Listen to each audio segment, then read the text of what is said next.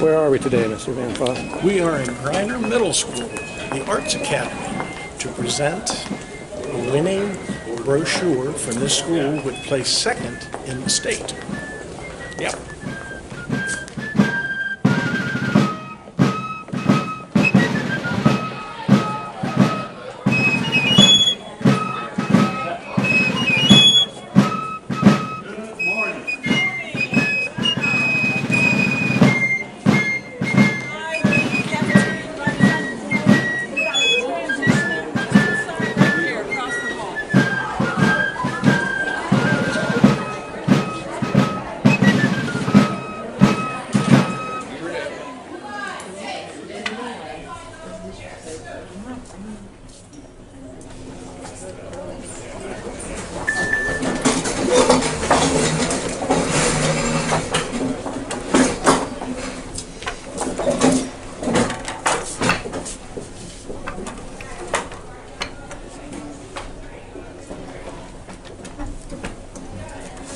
Good morning. Good morning. Let's try that again. Good morning. Good morning. Good morning. All right, I want to make sure you're awake. My name's Tom Van Foss, and I'm president of the local chapter of the Sons of the American Revolution. With me this morning to talk about a little quick history lesson, which you didn't get. There's no quiz after this one, okay? We have Tom Whitelock. He's the secretary of our chapter, okay? This is Jerry Pinkerton. He does our genealogy work, talking about our relatives, which we'll hear more about. Robert Kittrell is a member of ours, and Rojas, he has been a member of our chapter for over 50 years. We have Marshall Scanlon here, who is the committee that was in charge of the brochures we're going to talk about this morning. And right over there is Mark Harrison. He's our vice president in charge of programs. So with that, let's start our history lesson. As he said, please be seated. I'm Tom Whitelock, and I probably have the most medals on my shoulders because I'm the oldest of all these men. I'm 240 years old. Does it look like it? Yes. That's good medication in life, you know. I'm handing out, or having handed out, the history of the Bedford flag, which was the first flag of the Revolutionary era. It was carried by Nathaniel Page, who was considered, go ahead, if you're that weak, go ahead, sit down. It was carried by Nathaniel Page and his family, and he was called a cornet. And the cornet was a step below a lieutenant in the Army, in the cavalry. And because this flag is so small in comparison to the other flags, that's why we know it as a cavalry flag, because as they would charge and ride, they wanted the least wind resistance on the flag. And therefore, that's why it's about 2 feet each way. This is a very unique flag. It is the oldest complete flag in the United States for that era of the 1700s. The damras that I had this put on, and the painting, and the drawing, and the stitching, and all the work on it to duplicate it to match the one that is in Bedford, Massachusetts, was done by my family, individuals in the family. My sister did the drawing, my mother did the sewing, I gathered all the materials, and my father just said, good job. Sounds logical. I carry this one because I have a pride in where it was established in the 1700s. It has a unique history. That history is on those pages that I handed out or had handed out for you, and you can read that at a later time and gather all the information. But there's one unique thing about this flag. It is two-sided. On one side, we have the saber in front of the ribbon, and on the other side, it's behind the ribbon. The saying on there is, what do you see here as a saying? See it?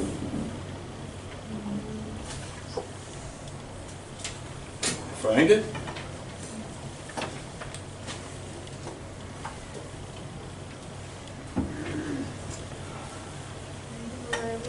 Okay, and we'll read it off.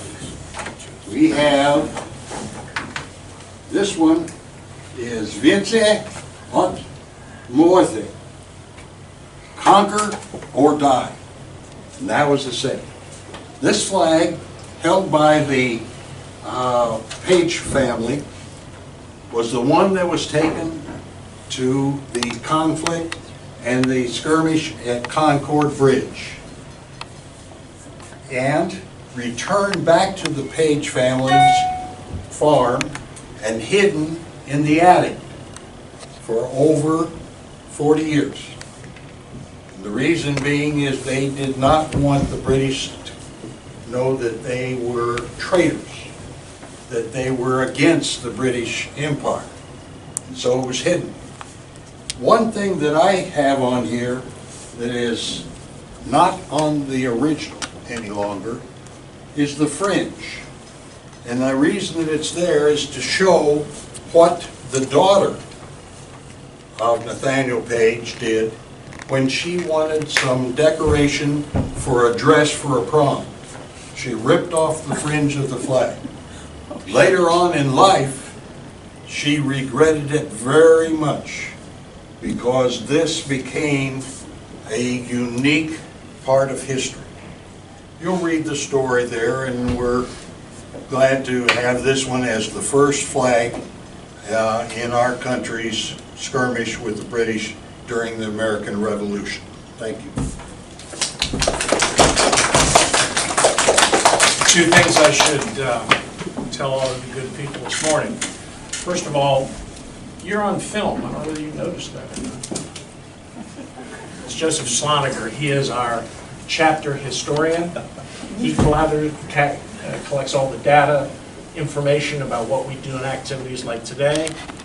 He memorializes them in film, and we actually do a scrapbook. Any of you do scrapbooks? Well, we do a scrapbook for the chapter throughout the year so we can see everything that we've done, and we submit that to the state, and they judged it. And this year, I'm happy to tell you that our chapter was #1 Blue Ribbon scrapbook because of all the things we did. So we're very happy about that. Save your applause. Or give me a chance later. I'm here to tell you that this is the Brandywine battle flag from the Battle of Brandywine, just south of Philadelphia, Pennsylvania. 1777, the British had left New York and they sailed on ships and came up the Chesapeake Bay, and they wanted to attack and take the city of Philadelphia because that's where the seat of liberty was. That's where the Liberty Bell is. That's where the Congress was meeting. So they wanted to take the city. George Washington gathered his troops between Philadelphia and the top of the Chesapeake Bay in Maryland, and he was going to stop them. And he was in a place called Chad's Ford. It's a little creek. And at that creek, on the high ground, stood 11,000 American soldiers, and they were being confronted by 18,000 British troops. Now, there's good news and bad news. This was the first largest battle of the Revolution. There had been other battles, but not with these many combatants going against each other. This flag was designed so it could be recognized as it stood on the hill in Brandywine. It later got carried at the Battle of Paoli a few days later, and then the Battle of Germantown, and then the Battle of Monmouth about a year later. So this flag went a lot of places, and you can see that it kind of looks like a mini American flag just with the stripes and the stars, but it's in all red. My fourth great-grandfather, Jacob Van Fossen, who was born in 1756 and right outside of Philadelphia, fought at Brandywine, at Paoli, at Germantown, and Monmouth. And he was only 21 years old when he did it.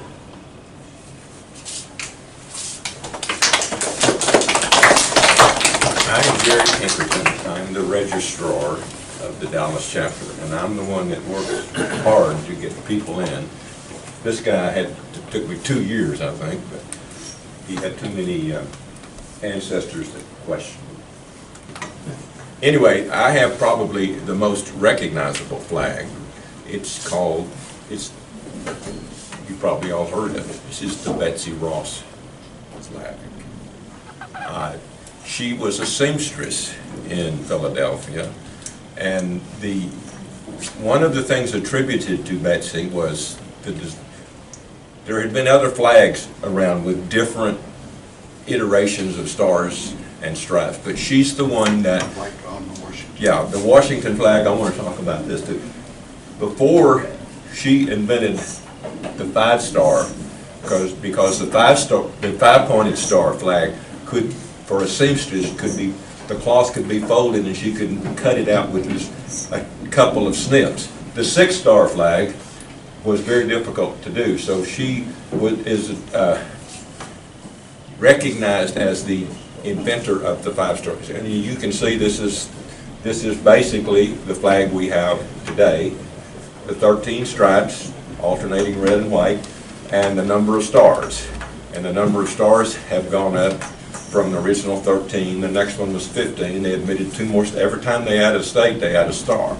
So this was what she is attributed, the design of this flag is attributed to her. One point of personal privilege, I have 3 ancestors that supported the American Revolution.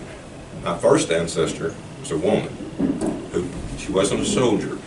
She provided food and fodder to the animals. If you've ever heard the phrase "not worth a Continental," that's what she got in payment. It was a voucher that was to be redeemed later, and they weren't worth it. But the other thing I want to mention is that my 2 soldier ancestors were in the 3rd North Carolina line, and they fought under the Brandywine. I get emotional. Anyway, that's my story, and I'm sticking to it.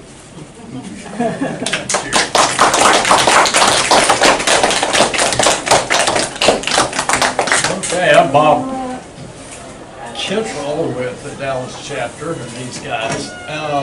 The flag I hold is the George Washington Commander-in-Chief flag. Wherever he was, even in Valley Forge, during that terrible winter where some of the soldiers were barefooted. Can you imagine being barefooted in sub-zero weather with all that snow and ice?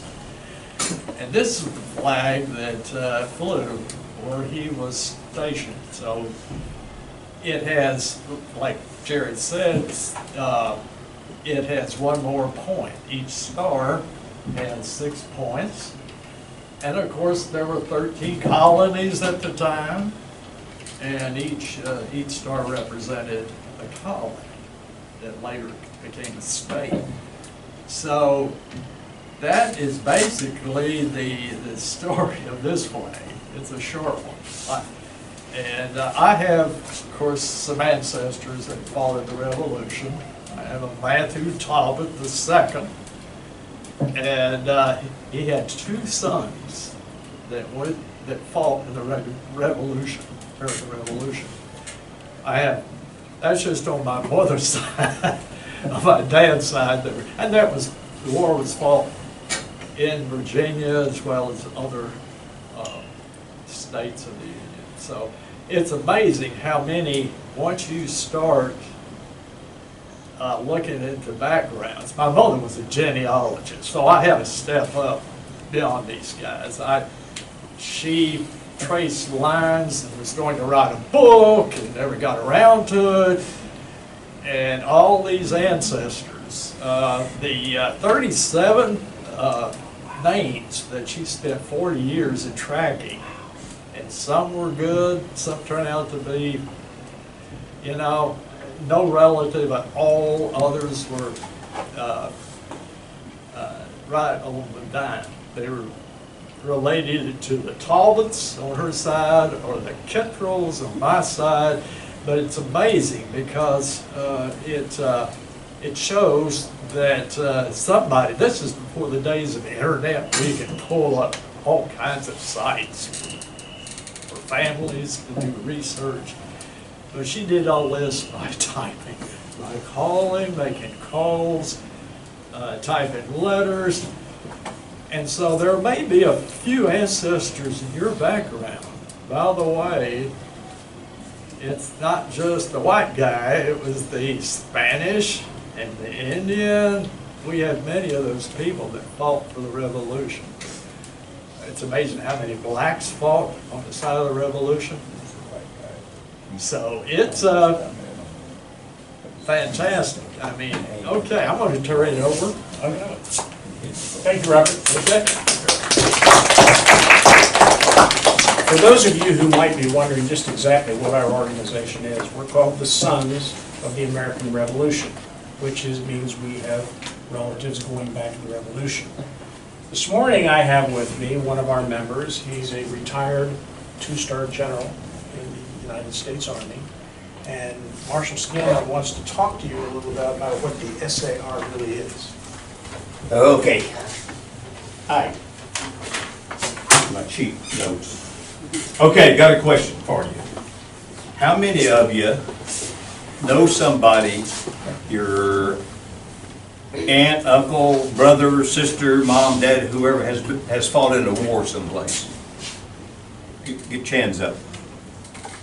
Okay? If you were to ask my wife, does she know anybody who has fought in a war? She'd say, well, yeah, dummy, if I'd ask her that. She would say, our son in Iraqi Freedom, me in Desert Shield, Desert Storm, her dad in World War II, and for the teachers, because y'all probably don't know this, the teachers, my father-in-law was a Japanese POW for 4 years, survivor of the Bataan Death March.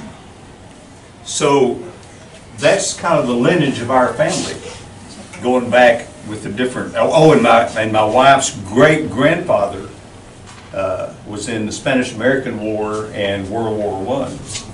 So that's kind of the lineage of our family. Well, the S.A.R., the Sons of the American Revolution, is family.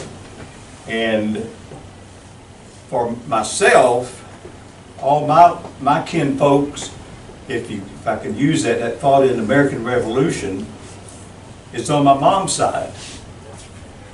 And it goes all the way back, and we have to check the lineage to make sure everybody connects. And I'm not just saying, yeah, I had two people that fought in the American Revolution. I have to prove it, that it happened and everything.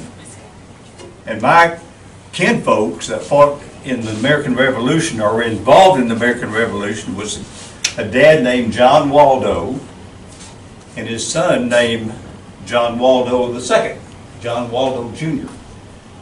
And again, that was on mom's side. You know, the American Revolution was over with about 1783. And it was a long war that was fought. And you know that General George Washington was the commander of the forces. The Sons of the American Revolution was formally organized and founded in April the 30th of 1889. And it's interesting too that I found out that April 30, 1889 was the 100th anniversary of President George Washington's inauguration. So it had some significance when it was founded on that date and everything. Also, in the Sons of the American Revolution over the years, we're about 130 years old now or something. We've had 17 presidents of the United States that have been members of S.A.R. And the most recent that you remember is President George Bush the Younger is a member of S.A.R. And I guess the last thing I would tell you, because again, you got to really look at your ancestry and your heritage and everything, but there is a organization called S.A.R, which is Children of the American Revolution, that was founded back in 1895. So there you are. You can join if you can prove your heritage and everything.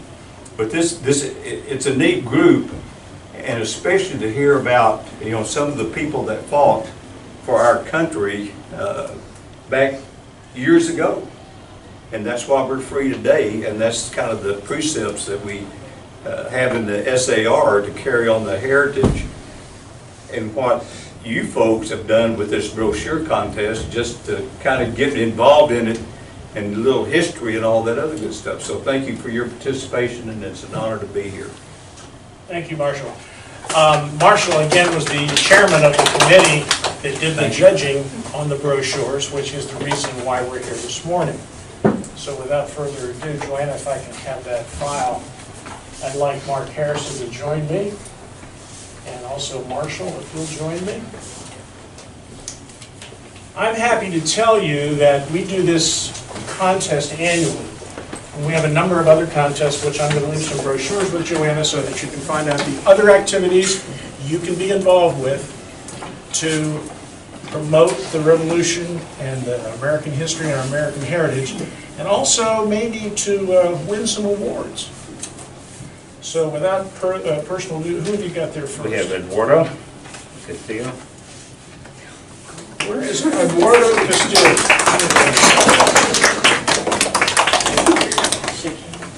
Congratulations. Congratulations. Yeah. Now don't go away. Yeah. First of all, you get your brochure back, okay? And you get a check for $25. Yeah. But that's fine. That belongs to me. Yeah. Here, and then we have a certificate for you. So Turn around so congratulations. so he can see it. Yeah.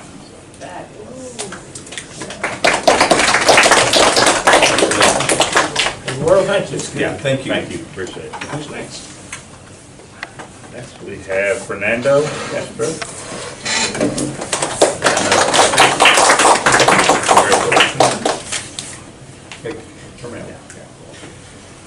Present you a certificate of merit.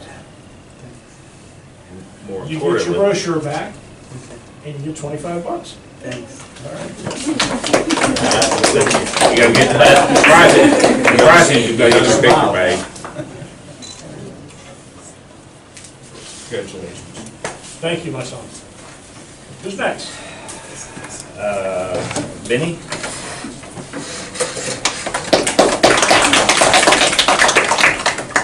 Benny, is it Cornejo? Cornejo? There one. You get your brochure But you gotta get your picture made, yeah, so. and you get a $25 check. So congratulations. You got a smile. Good job. And Javier? Javier Perez. You may have to. We'll come to If you. you don't mind, thank Yep. you. Congratulations, You back Javier. there it is. Congratulations. Congratulations. Yeah, we have a certificate for you. Now, I may not be able to get up. And you get a check. Yeah.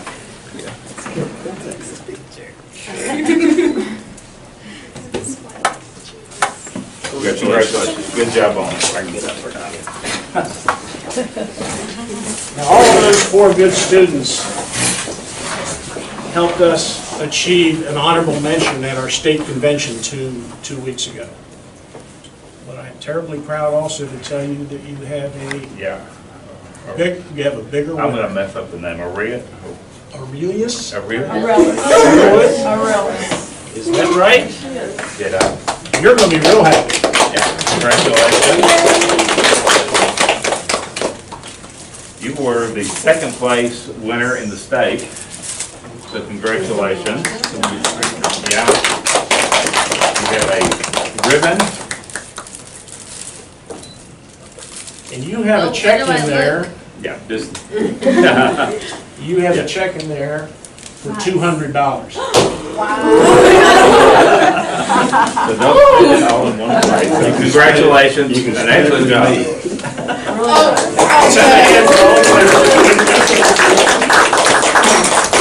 Now, for the 5 that participated, was it worth your effort? Would you do it again? Guess what? You get to do it again next year.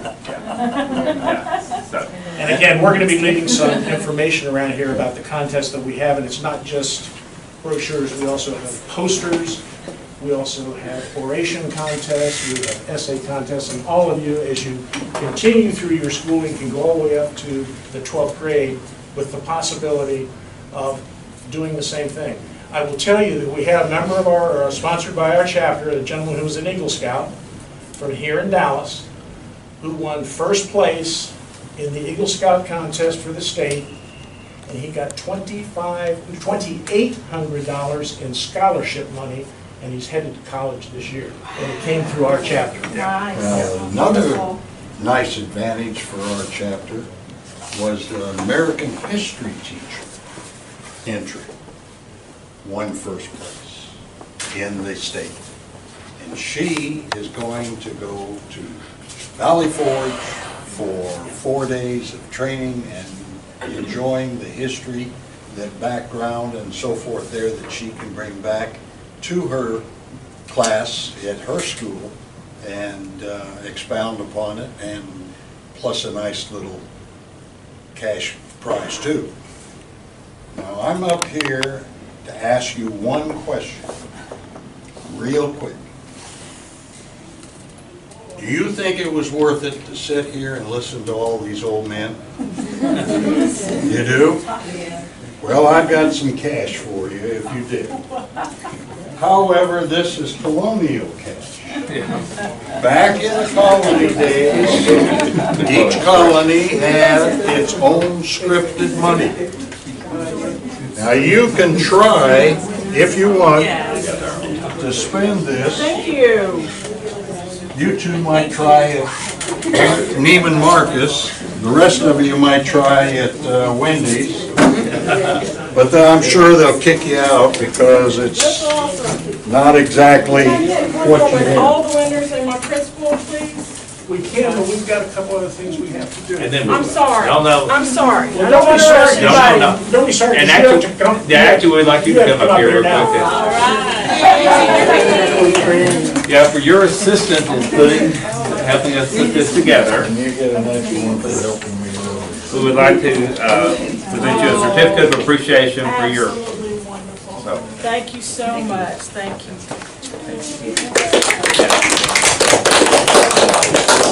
Thank you very Now, much. did you say the principal is here? I am. This is Rojas. Miss Rojas. Ms. Rojas, would you join us up here also? Yeah, I would love to. Wonderful. Great.